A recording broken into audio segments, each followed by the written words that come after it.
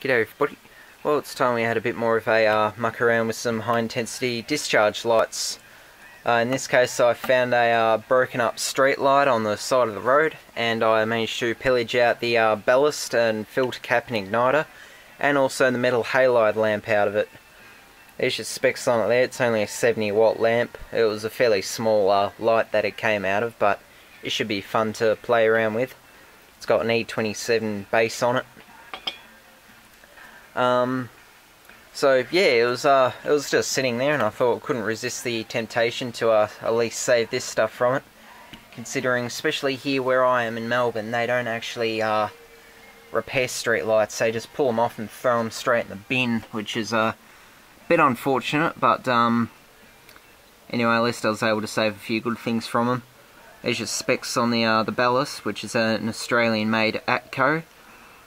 In fact, ATCO is one of the few companies that still make ballast transformers here in Melbourne.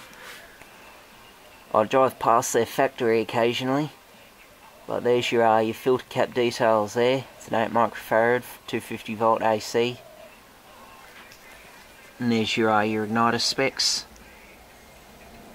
I've just this isn't the fitting that went with the lamp. This is just another one from that heat lamp unit. But since it's ceramic, it will do perfectly for the test. It's even got the white and blue marked out for me already, which is good. But yeah, basically I'm just going to wire a power cord to it, wire it all up, and hopefully it should work. Also a shout out to Energy Fabricator. Yes, your blades arrived yesterday. And I'd like to thank you again for those, because these are going to make opening packages really easy now. And yeah, they're never seen them before, but they definitely look promising. So yes, thank you for those. Anyway, let's get this all set up and see what happens. Alrighty, we are ready for a test run. Got it all wired up correctly. Now remember, it's actually important to have sunglasses when you play around with these, especially inside, because they are outdoor lighting lamps, and yeah, they are kind of bright. But here we go, 3, 2, 1. We have ignition. Yep, we're going.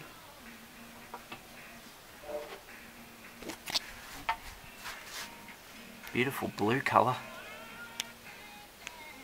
Yeah, she's warming up, slowly. Remember, this thing hasn't been running God knows how long, so it'll take a while to warm up. But yeah, we're getting there.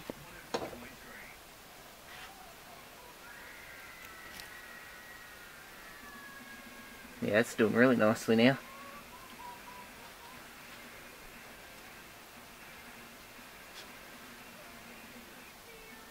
Oh yeah, it's getting really bright. The camera's kind of freaking out.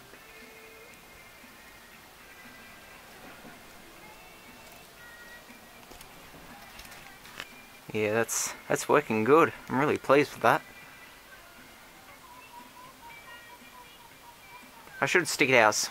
Wait till it gets dark and I'll stick it outside at night and see how it goes.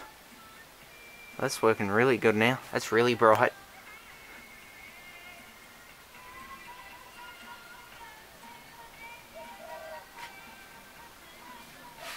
Yeah, excuse the chicken in the background, they're demanding more food. But yeah, that's doing good. You can feel the heat from it all the way here. It's a tiny little bowl, but it gets warm. I'm going to leave this run for a bit and just let it wear itself in. And then I might see if I can fit it into this. I made this thing when I was about 14 years old. Close up at the moment. But that's a reflector for just a 240 volt AC light. I might see if I can fit that in it and fit the ballast on the back end, make a nice little work light. Possibilities are endless with things like this. Anyway, I hope you enjoyed that, and thanks for watching. Stay tuned for tons more fun stuff.